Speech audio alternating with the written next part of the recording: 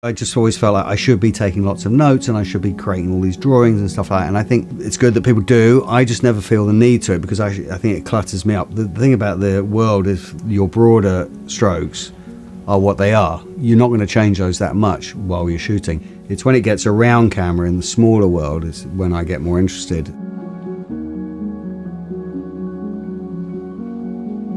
And I tend to have to visually build it. Not see it as a set that's lit, but see how it's going to work around camera and what I can use to make my life simpler and it simpler and quicker.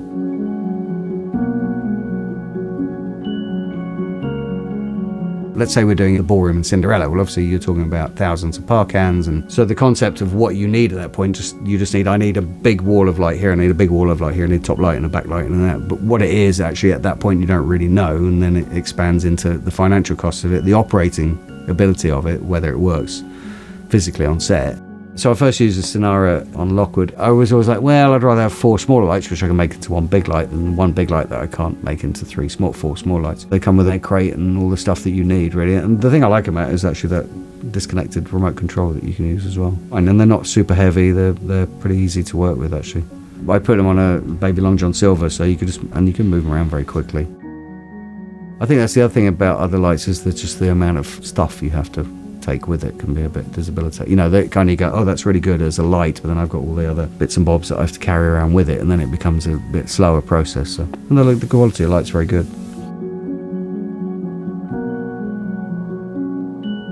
The thing is, when I did Game of Thrones, for instance, I was quite shocked at how much the VFX dominate the whole thing. Not in a bad way, but obviously it's created in a visual world, pre-visualized, but even the lighting, the cinematographer has to pay heed to that.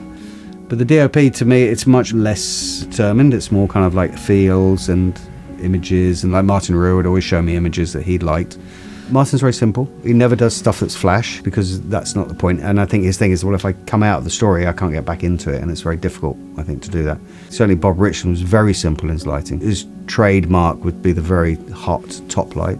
Harris is a little bit the same. He's very talented, quite stylized, and he likes backlight. He's kind of quite traditional. Janusz is, again, Kaminsky I really like, because I've always liked his lighting because I think it's very gutsy. It's kind of, you see it and you go, there's a lighting shot, and you kind of go, who cares?